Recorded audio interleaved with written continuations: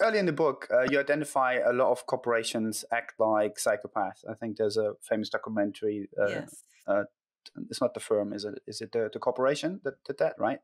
The corporation. And yeah. Exactly. So based on that, what should leaders do to really acknowledge that, if they can actually even acknowledge that? And how do you start with that kind of change? In particular, is there a difference between the individual level and in a wider section? So what how do you start?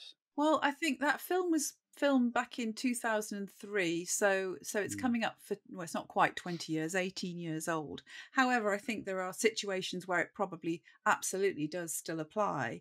In terms of understanding psychopathology and who's attracted to leadership, the whole idea of power and having power over, you could almost say that attracts narcissistic, psychopathic type people into those roles. However, I would say that there's a lot that's gone on within organizations to counteract that. And I would also say the majority of people that I've worked with over the years have not been narcissists and not been psychopaths. They've been people who have got a genuine positive intention around their leadership.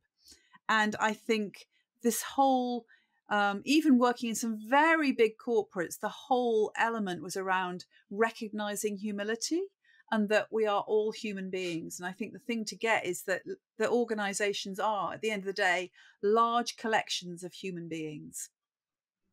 And by acknowledging and recognizing that, that is a good starting point to look at. And then as a leader, recognizing that particularly the more senior you get, the bigger the impact you will have on what becomes normal about how we go about doing things. So if I'm going to be a leader at the top of a big organization and it's really just all about me and about my success, and I'm not really bothered about other people's, I'm going to create a fairly psychopathic organization.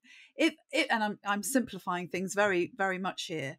But if I'm genuinely and authentically motivated by making a difference and having a positive impact, I will role model the behaviors that support that and encourage a culture that is also supportive of that. So leaders have a huge role to play in the cultures that they create, and whether that their organization is, in inverted commas, psychopathic or not, I would say.